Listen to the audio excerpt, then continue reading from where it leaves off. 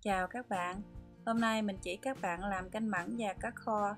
Canh mặn từ tựa giống như canh chua nhưng mà nó có mùi vị thiệt là nhẹ nhàng, mùi chanh thiệt là thơm. Nếu các bạn nào muốn học thì xin theo dõi mình nha.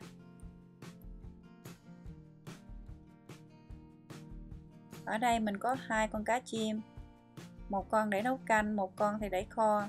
Các bạn nhớ làm cho sạch và lấy gân máu ra, đừng để cá bị tanh. Để chảo cho nóng, xài khoảng 2 muỗng canh dầu, xào khoảng 2 muỗng canh gừng thái sợi. Ở đây mình có 6 tép tỏi băm, nửa thì xài cho cá kho, còn nửa thì để cho canh. Hành tím các bạn muốn bỏ bây giờ hay đợi cá gần chín bỏ cũng được. Kế đó các bạn xài khoảng 2 muỗng canh nước màu thôi nha, xài nhiều quá nó sẽ đắng đó. Đảo lên cho đều rồi bỏ 2 và 2/3 cốc nước lạnh. Bây giờ mình nêm nếm nha, tùy theo khẩu vị của các bạn và gia đình.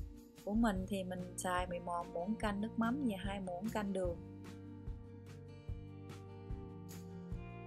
Quậy lên cho đều xong các bạn bỏ cá vào, rồi các bạn lật qua lật lại để cho cá thấm gia vị nha.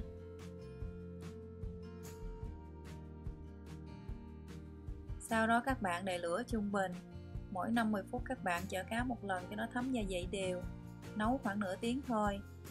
Đây là hành lá cắt khúc, các bạn bỏ vào khi cá chín để tăng thêm phần hấp dẫn.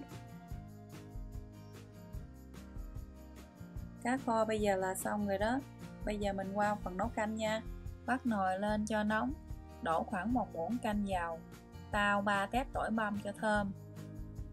Khi thấy tỏi vàng các bạn đổ 2,5 lít nước. Nêm nếm thì tùy theo khẩu vị của các bạn. Của mình thì mình xài 2 muỗng canh muối và 3/4 muỗng canh đường. Kế đó các bạn nặn nửa trái chanh vào nồi, rồi bỏ cá vô nấu khoảng 10 phút.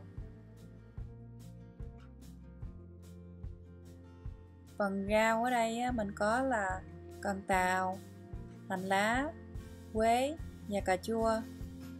10 phút chắc cá mình cũng đã chín rồi đó. Bây giờ mình bỏ mấy cái rau cải vào.